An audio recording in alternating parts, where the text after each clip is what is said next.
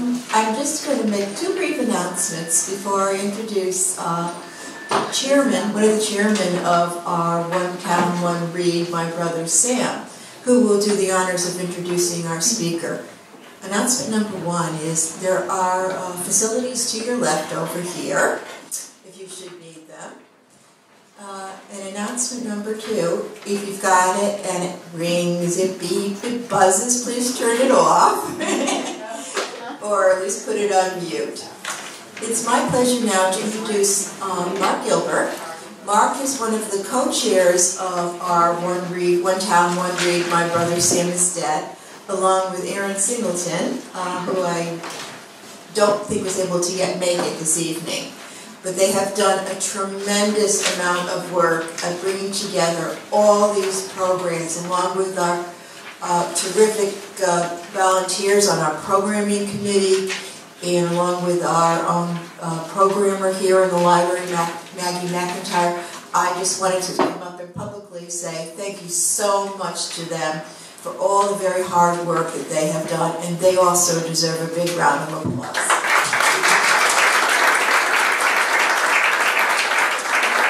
So here's the guy you might have seen in the paper with the tricorn hat, along with Aaron. He will introduce our speaker.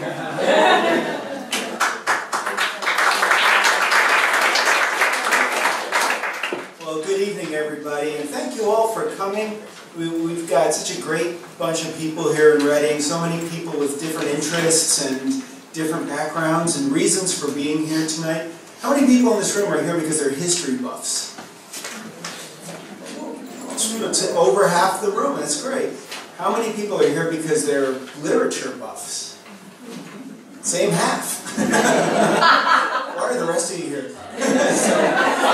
So it's great to see everybody, and there's so many interesting and knowledgeable people in town, and that's one of the things I think is going to be great as we go through this summer with the town-wide read program, is we have a bunch of wonderful events set off.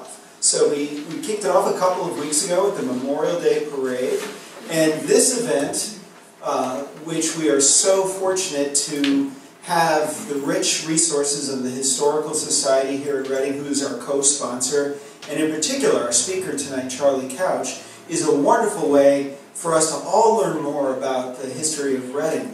And as Charley will probably tell you, in terms of understanding, because when I met with Charley, and we spent several hours talking about this project and working on it, he is an incredible resource on Reading. Now, he wasn't actually born in Reading. He moved here when he was like 5 weeks old, okay? So he has spent a good amount of time literally out there in the fields, walking along stone walls, looking at quarry sites. He knows where roads were that you and I can't imagine existed at one point in time. And so we have the pleasure over the next hour to learn more about this from Charley Couch, our town historian. Charley.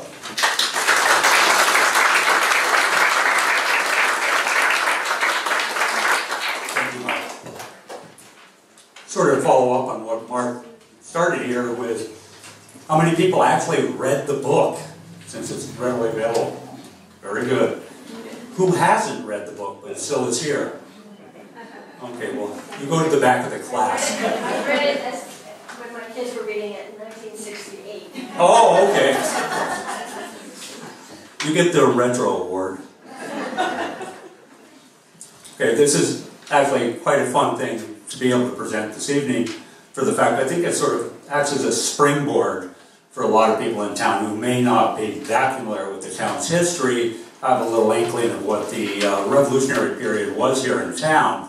So to be able to have a book like this, I think we're very fortunate. One of the things is that there's certain elements to the book that aren't quite true necessarily. However, when I was reviewing the book to be able to put all this together for the presentation, I realized that both Chris and Lincoln Collier really did their homework, and that the primary characters you find in the books really are based to some extent upon real characters and their lives in Reading during that period.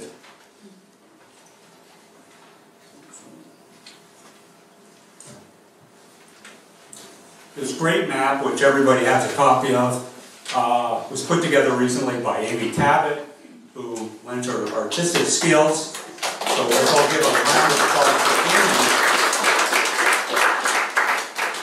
Amy. And she was very receptive to my input as to what should go on the map in the first place. It gets a little bit complicated at times, especially when we're talking about churches, the early churches in Reading, and where they were located, because the Congregational Church shifted around a bit, as we'll see. One of the things that I've encountered over the years with some people trying to discuss either this book or really the Revolutionary period in Reading is sort of the fundamentals of some of the terminology that's applied to the various entities within town. Most people are familiar with both patriots and loyalists. A lot of people are unaware, and they can get confused a little bit, about Whigs and Tories. And keep in mind, really, there weren't many party affiliations in Reading's politics at the time. It is something that you saw sort of on a broader scale, but they were applicable. So you had Whigs, which tended to be the patriots, and the loyalists were Tories. Actually, if you go to Canada these days, in the parliamentary system up there, you still have the Conservative Party that's referred to as the Tory Party, as in England as well.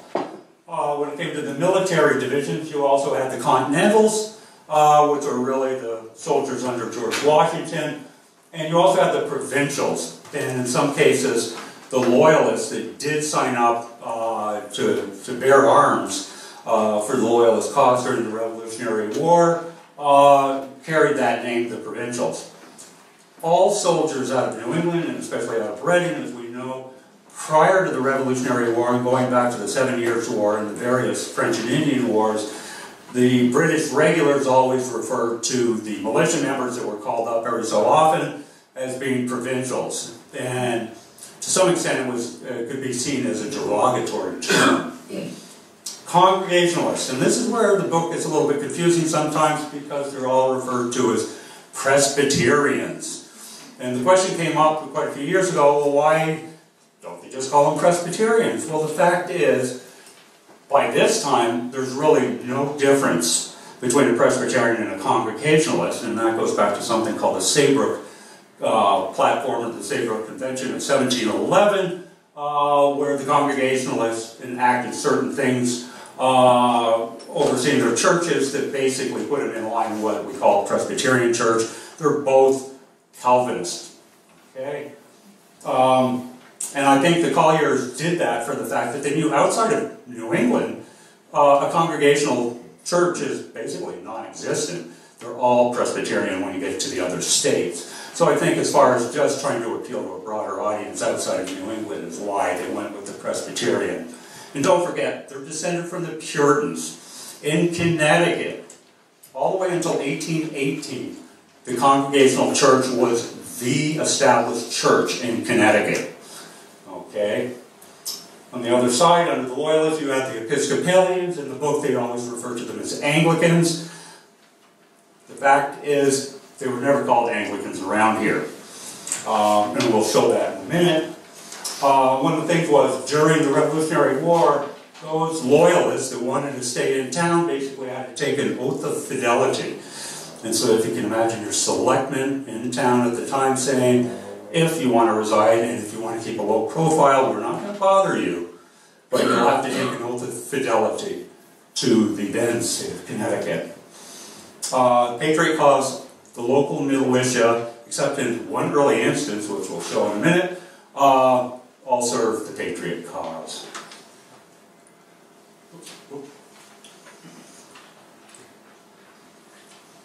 Okay, our protagonist in the story, everyone's aware of Timothy Meeker. And this is where the Collier brothers did a great job. I think they probably went through the old burying ground at the Episcopal Church and looked at the headstones and took a little count of what names they saw there, and also looked at the local history as well. The Meekers were a real family. And actually, they're really a good example to be able to use in the book for the fact that they're a split family. You've got some that are serving the Patriot cause, and you've got some, like the original Jonathan Meeker Jr., that are associated with the Anglican Church, and they are basically loyalists. Okay? They support the King of England.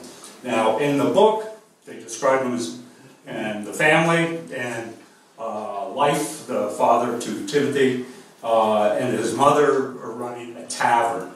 This house here at 214 Black Rock Turnpike, which was always dated about 1800, and everyone had assumed that it was built by John Meeker, one of the grandsons to the original Meekers that settled up on Redding Ridge, was built about 1800. I had the opportunity to do further research on it, and this turns out to be, as you look at it, it's a full 2 stories high. In fact, this house, when it was constructed, was a salt box design. It was also a house that was built, most likely, by John Meeker's grandfather, Jonathan the First, in the 1730s. So it's actually sort of one of those little gems of an antique house that was overlooked for many years. Now, the truth about the Meeker family, and why you probably see Jonathan Meeker up here, is the fact that many of the people that settled up on Redding Ridge early on, and some of those that even settled before a church was established there at the time, were outliers. They were people that were not part and didn't necessarily want to be part of an existing community.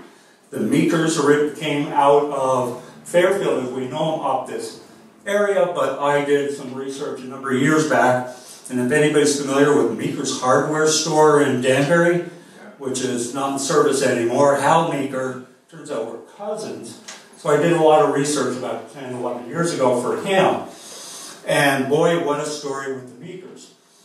It turns out it goes all the way back to the late 1640s, New Haven colony, and 2 brothers, one of them who seems to be religious and pious, and the other younger brother, Robert, who's a bit of a ne'er-do-well, seems to be getting in trouble with the colony all the time, but he eventually finds a mate by the name of Susanna Tubberfield, who is actually an indentured servant who had come up from Barbados. They get married. However, she makes the mistake of making a big admission to one of her friends after they're married, and telling her that before she got married to Robert, that they got a little bit tipsy one night and engaged in premarital sex. As a result, they were both publicly whipped and exiled out of the New Haven colony. They ended up having to go live with the Dutch, but by the early 1660s, they're in Fairfield, and they're accepted by part of Fairfield. Now, I won't go into the details, but there is a big difference between the colony of New Haven and the colony of Connecticut, of which Fairfield is part of. As I was alluding to, there's a schism within the family. You've got Jonathan Meeker settles up on the ridge by the 1730s. Meanwhile, his brother, Joseph, has settled over in West Redding on the property we're sitting in right now. You got a full 200-acre parcel of land that he purchased in 1724 and bought it really with the logistics of the Saugatuck River running through it, and soon after established and saw what was happening because all the land in this area was being auctioned off, saw the opportunity to set up a grist mill. Later on, the family set up a sawmill and a cider mill. All of them water-driven, all of them dependent upon the Saugatuck River. The dam that we're familiar with just outside the door here at the bottom of Diamond Hill Road, that was the original Joseph Meeker Dam that powered their grist mill as early as 1728.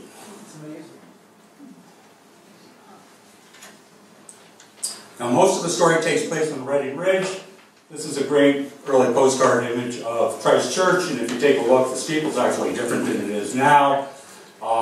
This dates back to actually a modernization of the church, sort of in a Gothic revival style in the late 1880s.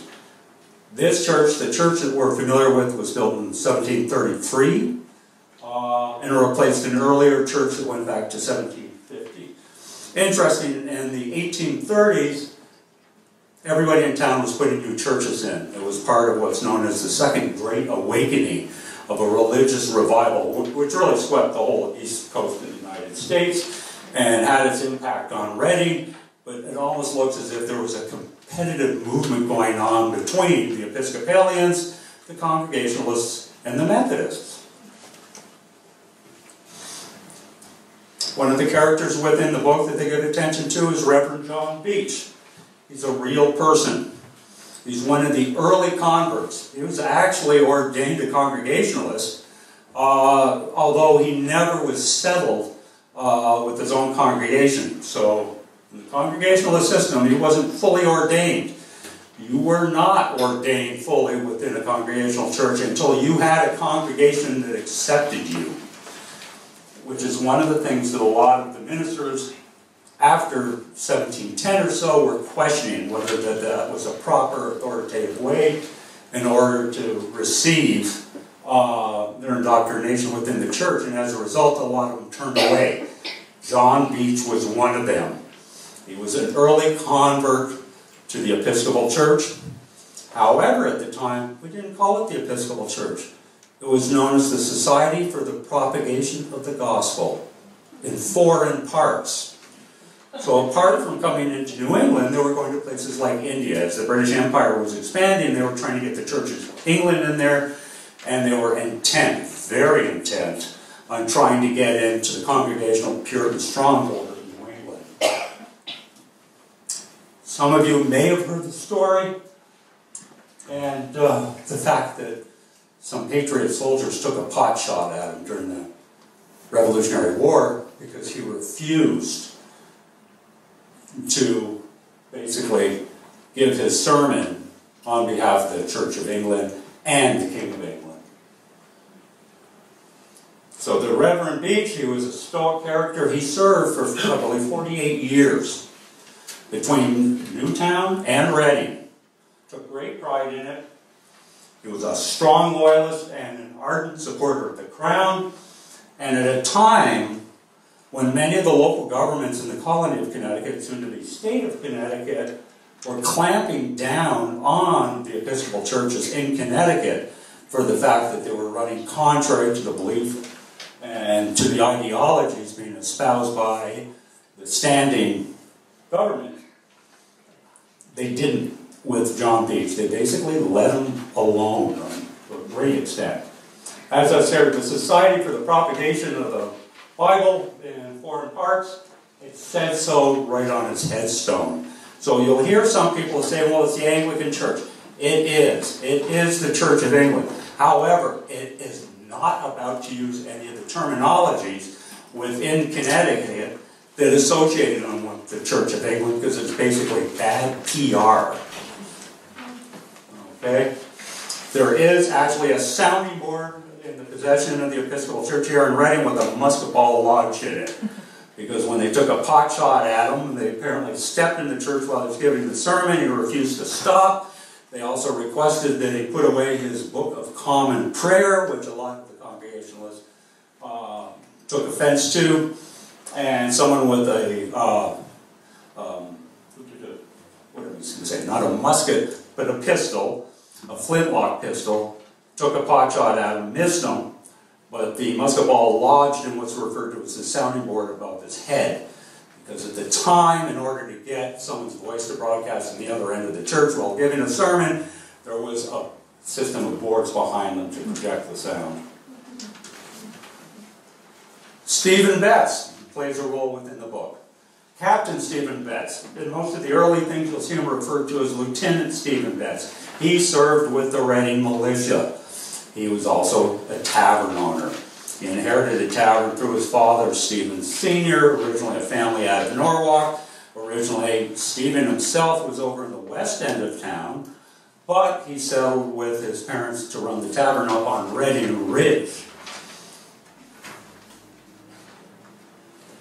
This is the house for many years, and if you look in the book, this is the house that's alluded to as being Betts Tavern.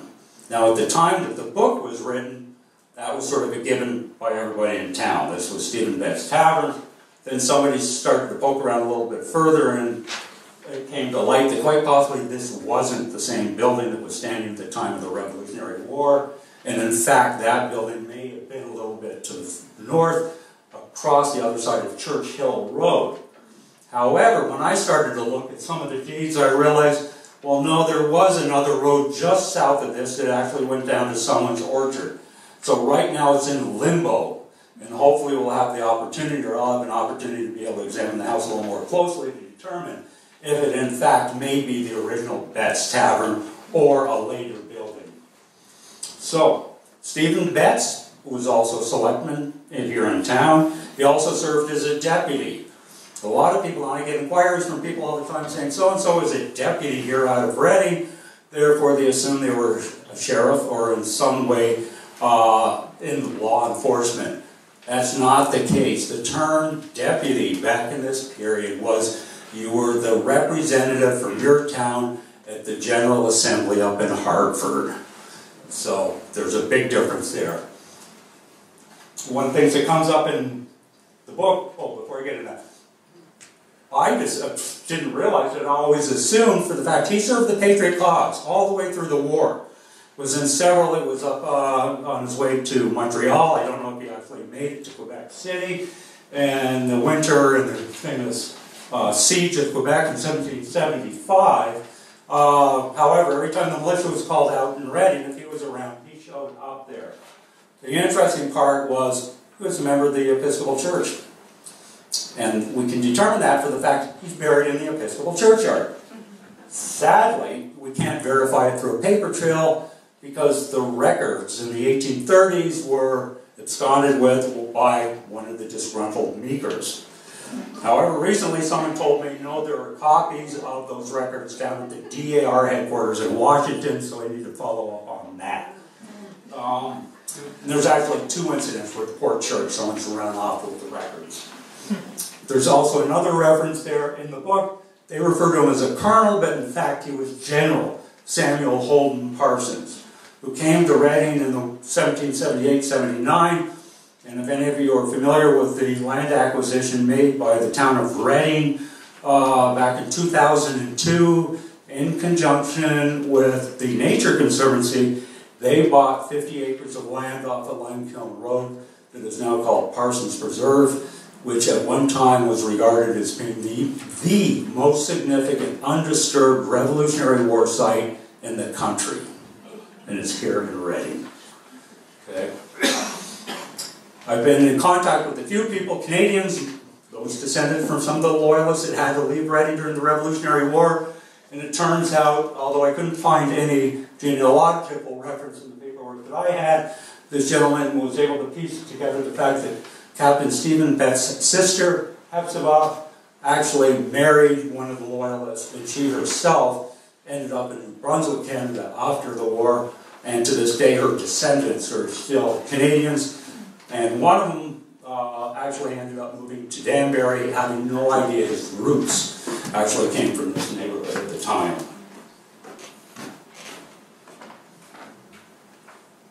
Anybody heard of William Heron? Oh, we've got one person here. Yeah, he's in the book. Yeah. Well, he's infamous.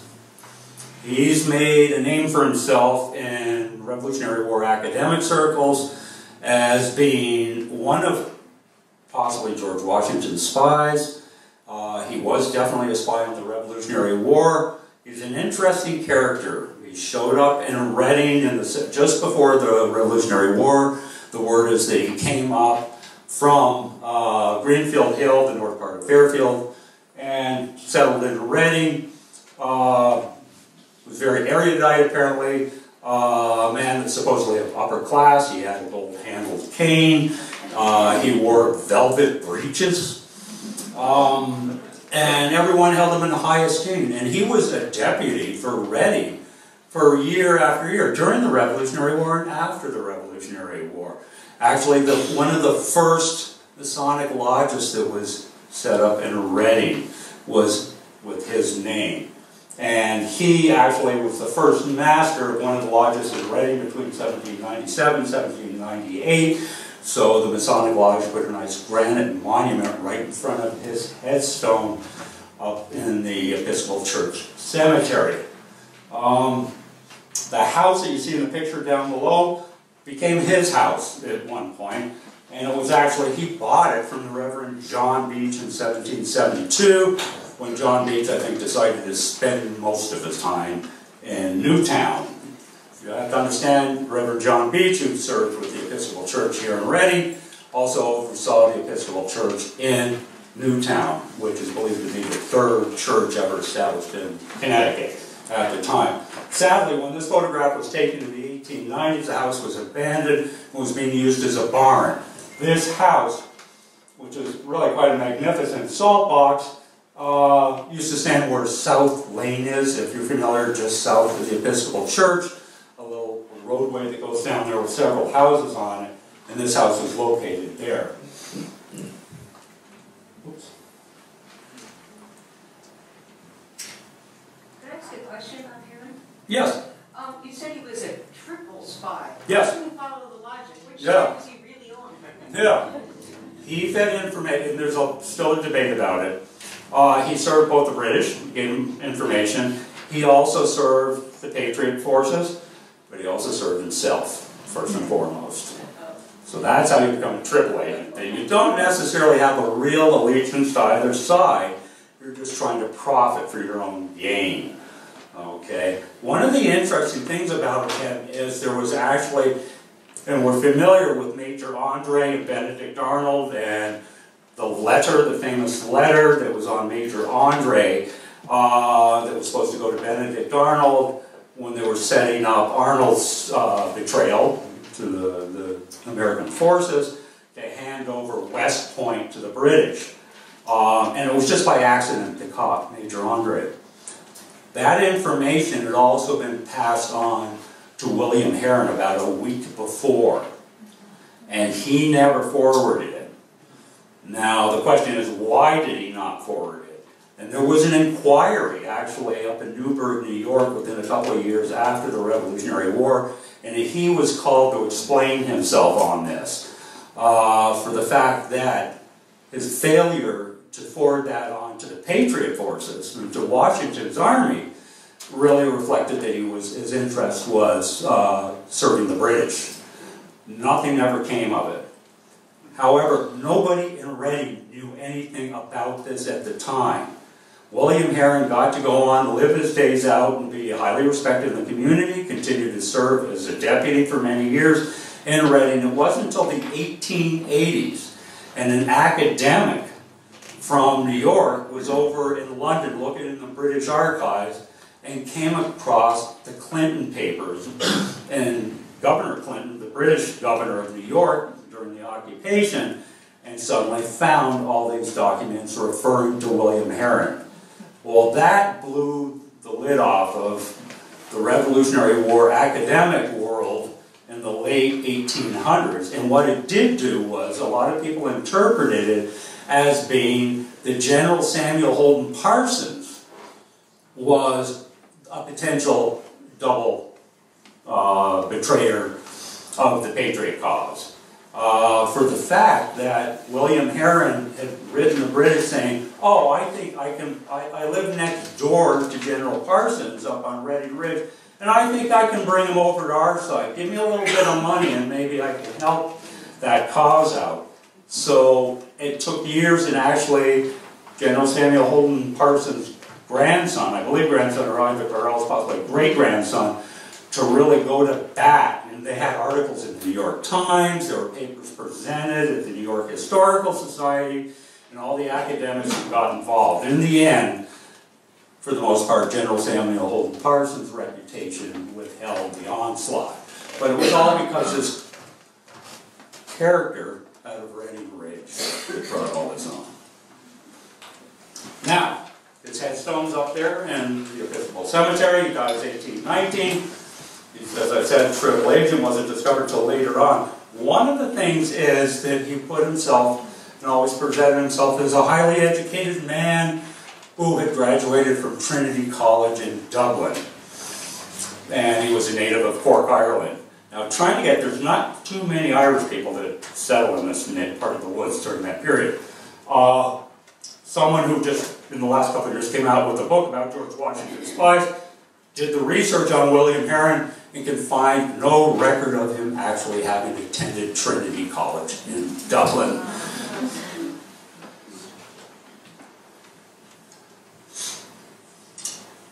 This character in the book has caused a lot of grief for the local history buffs over the years. I first heard about it through the late Margaret Wickstead, who would go on for hours about how it misrepresented really the incidents in Reading and this character, Jerry Sanford, for the fact that in the book, he's a good friend of Tim Meeker's. You understand that he's basically about Tim's age. We don't know Tim's exact age through most of the years of the book, but we know he starts off as a pre-adolescent.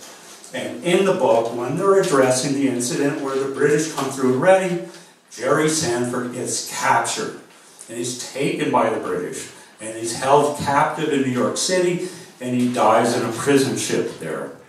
Well, the reality is there is not Jerry Sanford, but a Jeremiah Sanford. Well, it turns out Jeremiah, in fact, was 19 years old when he was captured. So basically, he was an adult. He was serving with the Reading militia when everybody was captured. And he did die while in prison in New York City. So it's true, but the age is wrong. Okay, as I said here, based on the 19-year-old person in reality, Tad Sanford, I think, is here. He's done a little more research. At one point, we're trying to figure out whether or not his father, Daniel Sanford, because his name we never got onto the monument a few years back up on Reading Ridge, whether he was captured as well too, whether it was the same Daniel Sanford. And at the time when William Edgar Grumman was putting together a lot of this research back in 1904, oh, and just to get a plug for it, William Edgar Grumman was the first librarian for this library here. Okay. I believe Tad's been able to verify, in fact, that yes, Daniel was the father of Jeremiah Sanford. He too was captured and in prison. He came home shortly after, within a couple of weeks afterwards. However, he was sick when he came back. He contracted something while he was in prison in New York City and died by July of 1777. One of the other things we get questions about every so often, this field. If you read the book and you know the fact that they talk about the training grounds, and actually Tim Meeker, when he's going off to see Betsy Reed, he's always running across this field and over the fences, and when he's going to go see his brother at Putnam's encampment there, this is the field they talk about. And here we are. We have this field. We're very fortunate here in Reading that this field is known as Carricker's Field and was gifted to the Reading Land Trust a few years back, so it's saved in perpetuity. So you look at it now and then you realize back in the 1770s this was also an open field at the time because that's where the militia members, the train band, trained. And actually, Reading had several train bands at the time, depending on the geographic area you were in. There was one in Reading, east part of Reading, which would have been here in Reading Ridge. You had one in the center, and you had a train band down in West Reading as well. Interesting part about this is what this field looked like in the 1870s. Most people have no idea that actually that was a little commercial hub at one time. And it was Francis Sanford, and that's his house there. And to the left, you can just barely see to the left of the trees, that's his store. And if you were to go further left than that, you actually have a meeting hall for the Order of Oddfellows here in Reading. The interesting part is, though, even though that field was left open as a train band training site, during the Revolutionary War, the Reading East Train Band was disbanded. And they were disbanded because, not surprisingly, they're up on Reading Ridge. They finally got called out for active duty, you might say, to go to the defense of New York, and the other train bands all went down to serve their cause. And the Reading East Train Band refused to go. And their captain, Daniel Hill, and his subordinate officers all refused collectively to go serve. The Patriot cause had been sort of called out for it because they were all loyalists. And for at least 2 years were keeping a low profile going out. Nobody had any idea until they finally got called up for active service. I have a question. Yep. The vantage point, is that the corner of Cross Highway and 58, or is that further down than 58? A little bit further down, that is if you were to stand, well, let's say on the walkway next to the Episcopal Church now and look due north. That's what I was thinking. You'd be looking at that there. You can actually see after a heavy rain, there's two distinct pool areas where the water doesn't drain out properly because you've got two cellar holes still there from those buildings.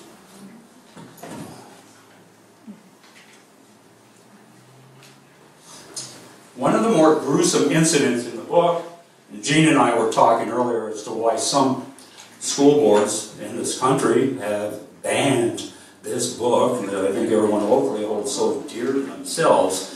Apart from a little bit of the language that's used there, I think a lot of it has to do with really the descriptions of some of the violence. And one of the more unsettling ones is an account given in the book where a slave is beheaded by a British officer.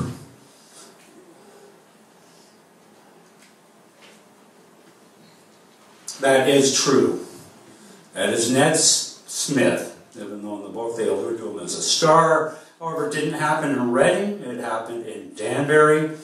And that was verified a good 30, 40 years ago. Again, somebody doing research over in the archives in Great Britain and found the officer's account of what transpired when they first entered Danbury the night that they were there to burn it.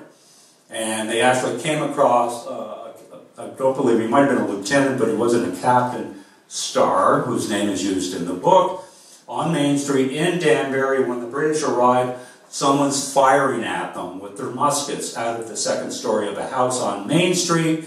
The British go in and charge it. This officer goes up the stairs and encounters Ned.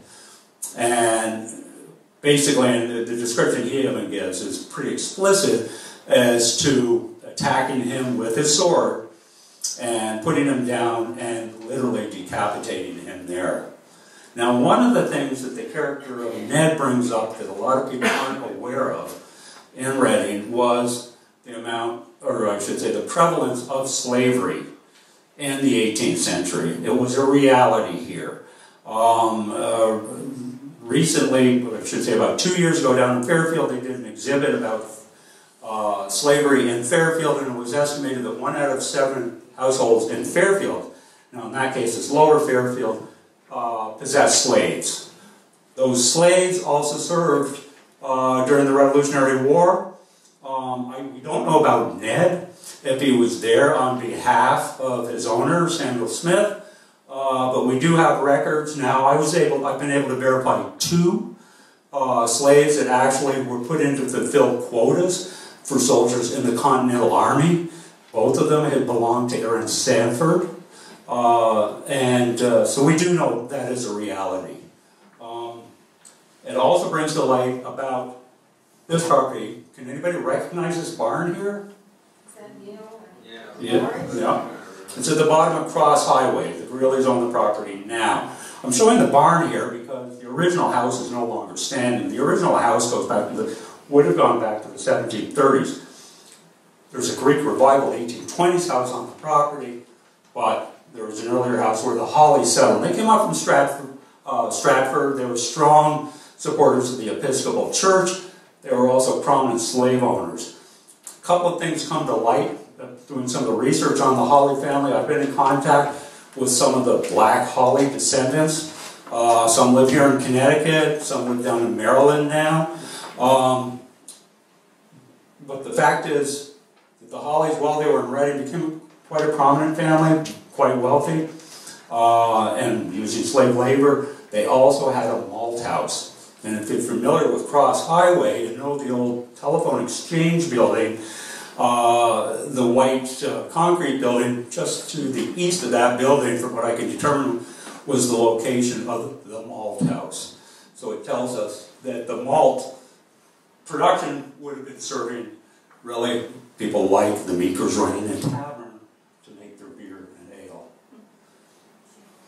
Okay, quick point here. Cowboys, within the books, they talk about that. That's where Timothy loses his father. That's a reality, no question about it.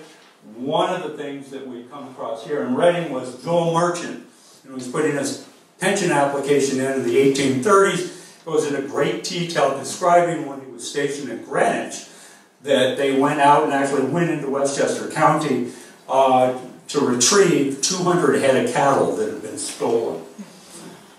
Joel Merchant, you know the stone house here on Merchant Road? That's his house. Did quite well for himself. Oh, and while I'm at it, just remember, it's not Marchant Road, it's Merchant Road. Okay? No French people lived around here back then. And some of them even changed their name to M-E-R-C-H-A-N-T. Try to wrap it up here. The book refers to Generals Worcester, Benedict Arnold. Did they actually show up here when they're chasing that? You're darn right they did. Okay, here's a monument. It goes back to 1935 when Connecticut was celebrating its tercentenary for the fact that that's where Worcester and Arnold met to make a decision as to whether to go into Danbury, which General Worcester did. Tragically, he was killed the next day. Damon Douglas, great guy, unfortunately passed away, was a surveyor out of Wilton, was able to verify and came across the records where Benedict Arnold was writing correspondence from West Reading the following morning. So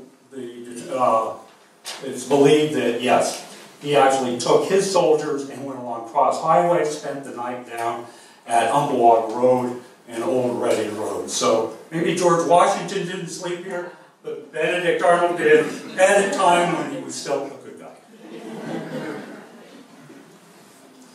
A little bit I alluded to about Jeremy Sanford taken prisoner.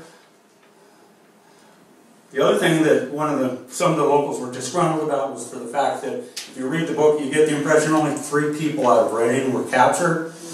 And the fact is, actually, apart from Ned, who lost his life, actually 15 of the Reading militia were captured. If you read the old books, Charles Burt Todd, William Edgar Drummond's Revolutionary Soldiers of Reading, they talk about the fact that they were captured at Couch's Rock. So, you can imagine, for many years I wondered, where the hell's Couch's Rock? Well, I actually got together with a Weston town historian, he had his theories, and I was able to verify that. We'll get that in a minute because I'm leaving that at the very end. Okay, one of the things it talks about is Sam Meeker, as he's waiting trial, they talk about him being in the stockade up at Putnam Park. The fact is, down on Umbawag Road, the real guardhouse was there, which stood up until about 1910, was torn down by a Frenchman by the name of Guillaume, sadly built a nice shingle-style house himself, and across the road at the intersection of northwest corner of Topstone Road and Umbawag Road is where General Putnam's headquarters was. Sadly, that house was taken down from what we can figure probably in just before the Civil War, 1850s, 1860s period. Some of the hardware from that house is at the Reading Historical Society. Okay, they talk about the execution in the book there. It is pretty darn close to the realities. And the fact is you had, now in this book here we talk about, I think it's Smith they talk about, and then Sam Meeker is the one character because he's been convicted of stealing cattle. Though he's not, he's basically framed for it, but he gets he gets shot by a firing squad. The other gentleman gets hung. That's true. Although it wasn't Sam Meeker. One fellow was named Smith, one was Jones, one was for desertion, and the other was accused of being a spy. About all accounts, as it shows in the book as well too, when they did the firing squad, that it was so close that they shot at him that actually his clothes caught fire. And they talk about it in the book, it's a pretty gory description, and the fact after being shot with the musket balls, he's convulsing on the ground. That were all the contemporary descriptions as well too, as to what really did happen. That is a view from about 1904 out of William Edgar Drummond's book of Gallows Hill Road, and if you're familiar with the bottom down by Reading Road, Route 53, looking up past Diesel's farm, doesn't look anything like that now. Of course, all of it is pretty heavily grown in since then. The other thing that's always been a point of contention dealing with the book was the map that they got here. And I'm not quite sure, I never had a chance to talk. To be honest, I would have been embarrassed even bringing it up to Chris Collier. The fact is, how did they get it so very long about the British route that they actually took coming up? And he goes into more detail explaining. They say that they came up what we know as Newtown Turnpike now. Well, Newtown Turnpike did not exist then, as we know it. Didn't get chartered until 1829. They really didn't get construction going until after 1830. So that map within the book has caused a bit of a problem over the years. So I spent many years, and I was talking about trying to find Couch's Rock. Couch's Rock is not easily accessible, believe me. But it's on the east side of the Saugatuck Reservoir. It's a massive glacial erratic that, for whatever reason, the glaciers just sort of plopped it on top of what's known as an esker, which is a ridge area there. But it's one single stone that's over 35 feet in diameter. It sits up there. I've gone in there with other people, and we discovered there's firebacks up there. We discovered you get on top of this rock, and you can see Long Island Sound quite clearly there. So it had strategic significance at the time during the Revolutionary War. Part of the reason why I was able to find that, though, we're looking at 1934 aerial photographs. And I discovered a road back there that didn't show on any maps. And the oldest map that we have showing roads is 1856. When I got in contact with Damon Douglas, he did the surveys, did the checkup and paperwork. We went out in the woods, and we were able to determine it was known as the Bradley Upright Highway that was abandoned well before 1850. So, how did the Reading, and this is the last thing I'll leave you with, the Reading militia allow itself to get captured by the British, all 15 of them, to the point where even one of them, Timothy Parsons, ended up recounting years later that the British took his musket and smashed it against the rocks and said, "Never more will this gun be pointed at a British soldier." It sounds a little bit reckless. There's some academics out there that figured people like Joel Barlow disassociated themselves with Reading because of the embarrassment caused by so many militia members getting captured. There were close to 60 patriots that were captured during Tryon's raid, but there were hundreds and hundreds of soldiers that came down. So if you look at it on a per capita basis, Reading really took a whooping that time.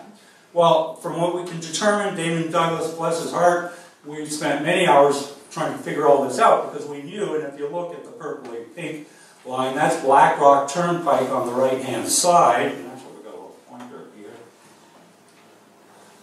Going up along here, here's Newtown Turnpike, 1829. We know it doesn't exist. So the theory is that actually the militia members did not congregate in Reading Ridge, as some people have inferred over the years, but actually probably at Reading Center, because remember, Reading Ridge is loaded with all the loyalists, and yeah, someone squealed on them. So they probably came down Sanford Town Road, turned on to what is now known as present-day Newtown Turnpike, although extended up to Giles Hill Road, and went along down this abandoned road, the Bradley Upright Highway by Couch's Rock. And their intention was to go along this road here, which still exists, although all the houses were removed and burned in the 1930s by Bridgeport Hydraulic Company, and you need a permit to get in here. But Den Road is still there. So the idea was the Reading militia was going to come down here, do a sneak attack on the rear, which is a common practice, and that's how Worcester ended up getting killed as well too, was to harass the rear guards of an army that was much larger than your forces were. But these poor guys got all the way down here, and there was no doubt that there was a flanking party of British that were coming up the Bradley Upright Highway, which starts off and at one point actually meets up with Black Rock Turnpike down in Greenfield Hill, where the British had spent the night before. So chances are, first thing in the morning, they realized that there was a good chance the local militias were going to try to ambush them at some point, and they sent out scouting parties up the other road running parallel to it, unbeknownst to the Reading militia, and as a result, by the time they met at this intersection here, they were overwhelmed by the British, all taken captive, bound and tied up and put in the back of ox carts, and had to endure the next 3 days of going through Reading with the British, being bound up in the back of these ox carts, having to witness Danbury being burned, including one of the Bartletts having to watch his brother's house being burned. Danbury going through the Battle of Richfield all the way back down again the following Monday, and being taken on the British ships and then carted off and imprisoned in New York. In certain places, not the prison ships in most instances.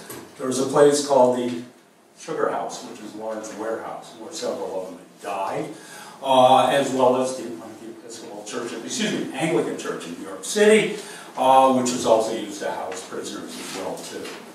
So I think that's resolved after well over 200 years as to how the poor gentlemen from Reading who went out to defend their town and serve the patriot cause ended up in prison, and in 3 cases dying while in prison. Thank you. Charlie? Question and answer.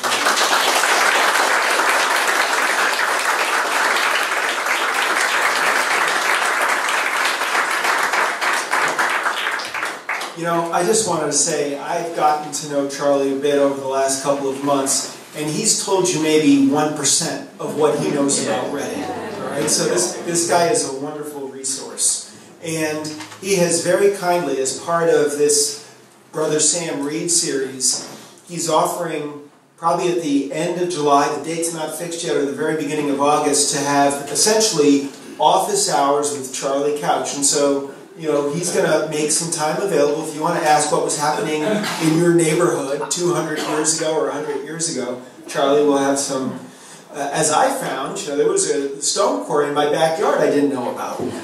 But he's helped me with that. So, questions for Charlie? Yep. Folks? Yep. I was wondering if this presentation might be available to us in some way, like either on the internet or maybe myself, I don't know. Well, we've got Bob Moran in the back who's videotaping it, and he does a wonderful job. And so it'll be, and then he'll probably edit it, and then he'll splice in the actual slides themselves there so that the resolution looks good, and post it at reading79.org. At our address. And the Reading Historical Society website, of which we've actually, we're building up a nice library of videos there over the years that I've given on presentations. So we're getting pretty thorough. This fall at the Historical Society's annual membership meeting, I'll be wrapping up, I'll be presenting my 4th installment on Reading history, which will cover World War II to the present. So we've already got 3 installments. We have Reading's pre-parish history up to 1729. We've got parish history going from 1729 to 1787, and then we've got another one that covers basically the 19th century up through World War II. So they're pretty, and they can be long. Actually, I'm sort of proud of myself. I got this in under the wire. Sorry. I can get long-winded. Yep. You mentioned the preserve, the Nature Conservancy, I guess took over on Limekiln. So was that from the 78, 79 Yes. encampment? And can anyone go there or not? It's hard to find. I give tours every year or two, and we get a little group together of people and go out there, and we did it last summer. And people can always give me a call. I'll gladly help people get out there. It's a preserve. It's also an archaeological preserve. 3 summers, Dr. Lori Weinstein, who's actually out of the anthropology department at WestCon, has done archaeological research there. And as a result, it was set up. And actually, Putnam Park was the first archaeological preserve set up in the state. And this one has received a similar designation, meaning that if anyone went in there to tamper with anything, and people going with metal detectors or whatever, get caught, they can serve jail time and very serious fines. So as a result, we always try to be a little bit cool. It was such a tricky issue, even at the time, because you didn't want to broadcast it really outside of Reading, because there are these, you know, metal detector hounds that like to go around. And we've had incidents where they've gone on, actually, Carrickers Field, the people being caught out there with metal detectors. And the idea is not to have or allow anybody to go in there and intentionally disturb the sensitivity to the site. So if you want at some point there, feel free to give me a call, and I'll give a tour, and if we can get more people together, it's always a great thing to do. Mike, yes? Norman, the kind of the dotted road that goes from Black Rock to Couch's Rock, Yes. is that near the Little Egypt section? Yes, it is. Yes, it is. We just refer to it as the Den Road now. That was later on became an we're not quite sure. It's real. I know it was an African American community all the way through the 19th century. You've got to realize that most of the slaves received manumission in the late 18th century into the early 19th century in Connecticut. Some of it had to do with the laws and the way they were.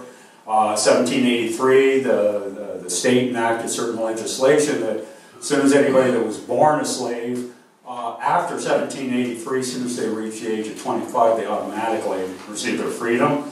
Then you had other ones, and in some cases, some of the people that converted to Methodism early on, you could tell had a change of heart with regard to being slave owners, and they started to release their slaves as well, too. We've got to figure, where did they go? Now, many of them stayed with the families they had actually been slaves to work as farm hands. But some of them, and this is the whole thing, and a number of years ago I worked with the Gilder Lerner Center out of Yale University on African American Studies and Slavery to do documentation on this area down here known as Little Egypt. And it's believed that a lot of the freed slaves ended up taking up residence down there, and primarily for the fact that it was undesirable land. It was very rocky, just not suitable for proper plow land. So a lot of them, the husbands in the families that lived there, the husbands would work out at other people's farms, and the wives would stay home. And if you look at some of the census data from the mid-19th century, the number one thing the wives were doing, they were basket makers. So, okay. Yep. Back to the militiamen that were captured. Is there any documentation whether if they died on the ships or in the sugar house? Both places were pretty horrible. Yes, yeah. Yeah, in St. Paul's Episcopal Church, I believe, St. Paul's. The only go-to reference I've used over the years was William Edgar Grumman's Revolutionary Soldiers of Reading. And he spent time primarily in Hartford doing his research, but where he was able to find out where they died, he says that. So they were split up. They were sent to different prisons. Yes, okay. Yes.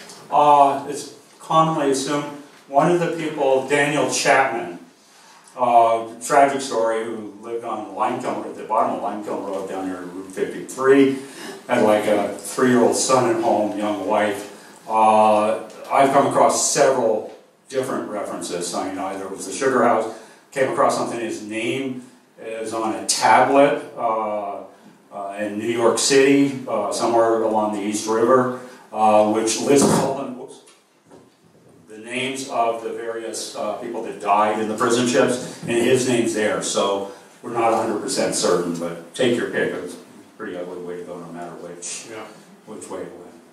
Yep, and there was somebody else that was. No. Yep. How difficult is Couch's Rock to find? Because I really would like to find it.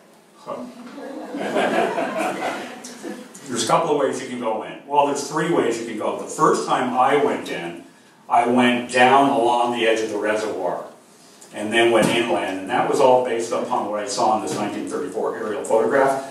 However, the aerial photographs don't really give you a good idea as to the terrain. So there were it was the 3rd ridge. And it was also January when I went in there, although a relatively mild day, but the day was really short. And I got in there, sort of looked around and everything, and realized the sun was setting. Sort of ran cross country to get over to Greenbush Road to eventually get out of there. The other way is actually coming through Den Road. Now that's an easy hike, but it's still a long hike. But you can park, no matter what, you still need a permit. From Bridgeport Hydraulic, from Gary Haynes down at the Aspentuck Orchards, he's a great guy. There, or the other option is coming down, continuing on Greenbush Road, which turns into what was known as the Bird Operated Highway, into, technically, you go past the Granskog property, if anybody's familiar with the open space down there, until you hit the Den Road, and you can go up that way too. The dramatic way to see it is coming along the edge of the reservoir, because you're coming up over the ridge, you got a valley, you got to go over sort of streams, and you go up another ridge, and when you cross that second stream over the second ridge, suddenly you're looking up.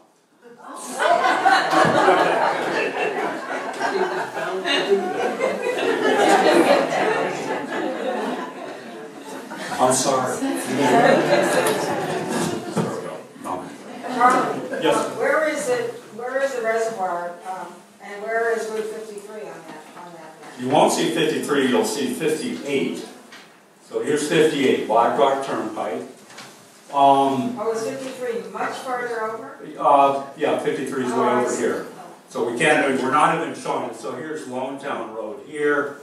As I said, President Day. So think of the reservoir, here's the reservoir down here. So it's sort of the northeast corner of the reservoir, and there's actually a jut of land that comes down, and this road actually continues. You can find the roadbed down there. There's a whole bunch of roadbeds down there when the water level's low. But here's the shoreline, and so you have to go along the edge of the shoreline. It gets sort of rocky. But Where's the reservoir at that point? The reservoir is all this area in here. That's all the reservoir. Oh, it's that side. Right there. Well, you see, Newtown Turnpike goes and wraps around the top of the reservoir. Sure. Okay, so here we are in the northeast corner of the reservoir. Here. So, but yeah, there's nothing there. It just showed up as you can make out looking at the tree line, really, from the 1934 aerial photographs. Charlie? Yep. There is actually a fourth way now. Oh. Connector trail from the Saugatuck Trail comes down from Newtown Turnpike. There's a new bridge the Boy Scouts built right down there by Sanfordtown Road. Yeah. And it kind of cuts between all of those roads. But the trail is out there. It's hikeable. You can't park anywhere. Right. But it comes down to Den Road and comes out next to Den Road. Oh, okay. So it's a that U. Wow. So that's just in this area here. Yeah. Yeah. Cool. Very good. And it's well marked. It's only about 3 years old. So. Well, that's, yeah. And I then, haven't been in there in probably 7, 8, 9 It years just now. doesn't look like it's that far in. That's Yeah, why don't, it's- yeah, don't be deceived. This map is not to scale. Charlie, Jean was wondering about the Huntington State Park tour or something. Sunday. Do you know anything about that? Oh, Murphy or Chris Murphy's going to be here. No, I just saw a quick little blurb on Facebook, I think, saying that they're doing it. I don't know. 9 o'clock, I think. 9 o'clock, and they meet at the entrance to, I guess where the Bears are road. Yeah. And you park on Sunset Hill Road or on the road that goes down. And it's 9 o'clock, and it's supposed to be 9 to 10:30. And that's going down by Lake Hopewell and down the southern end, from what I read. Yeah, the south. Yeah.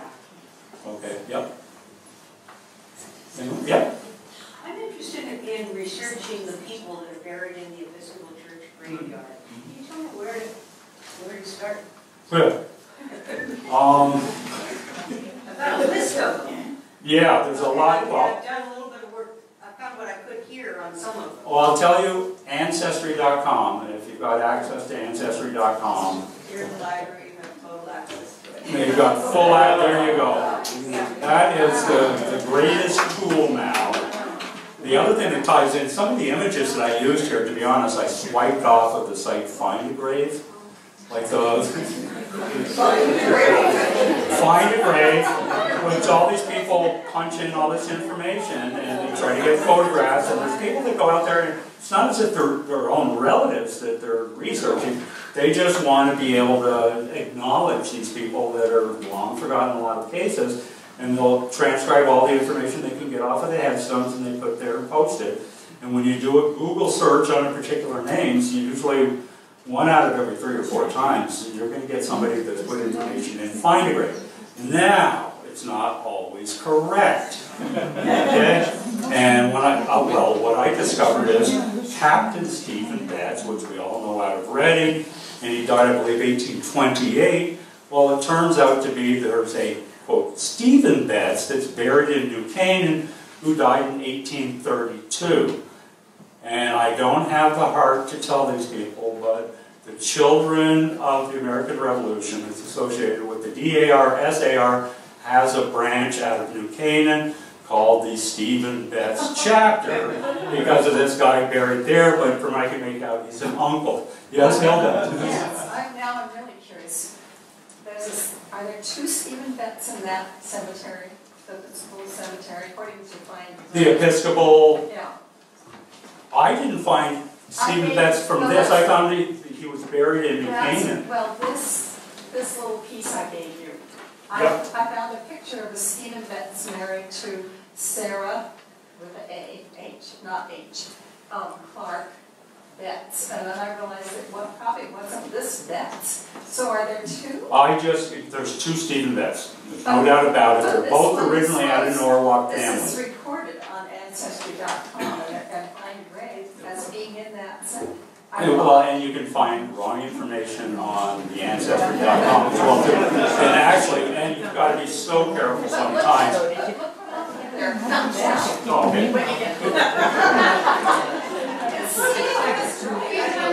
I looked several places. And I came across about Stephen Betts having married a Clark. There's a photo of it. And if it's the Clarks we're familiar with, they're usually out of Danbury, and at some point came up out of Stratford, I believe. So that I would be more inclined to think that's the correct one, for the fact that most of the New Canaan people are out of Norwalk, Darien, Stamford area. It actually said this church. So what's that? It actually said this church. So maybe I don't know, you look at it. You've got to cross-reference them. And you know, before Ancestry.com got going, there used to be the LDS Church, the Mormons, the Latter-day Saints, which have this great repository in Salt Lake City with everybody's genealogical information, because part of their mission is to, not baptize, but whatever word they use for it, bring everybody that's ever been born on earth that they can find, bring them in within their fold.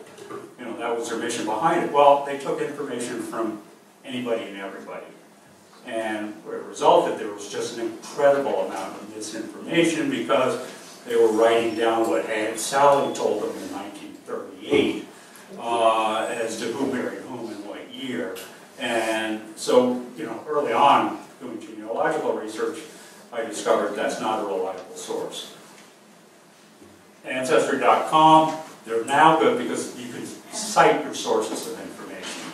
And for the fact that there's so many good reference sources to find your information on Ancestry, that people have gotten pretty good about putting where they got their information from.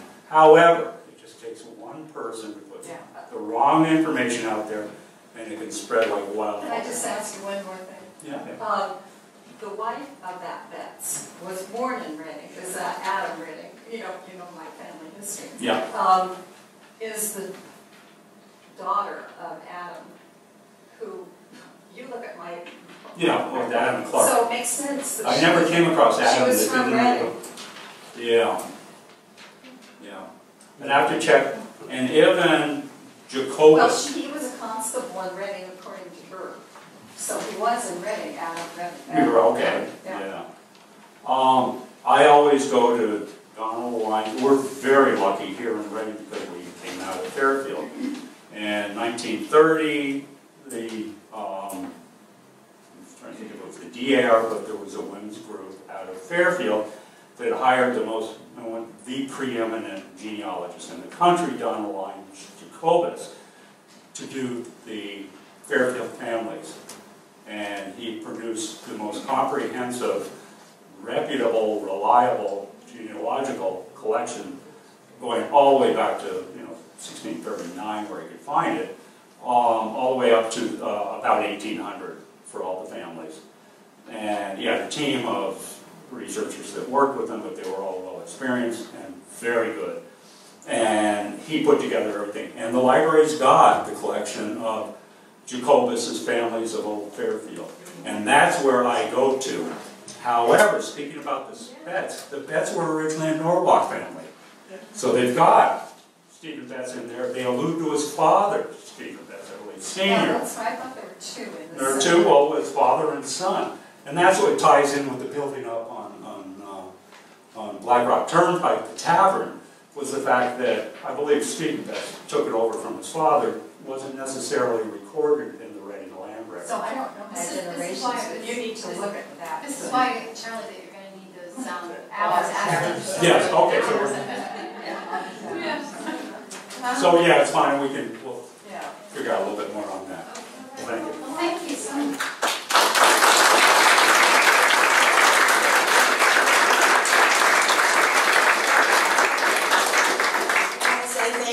To this Reading Historical Society, who is always so wonderful to partner with, and a special thank you to Charlie.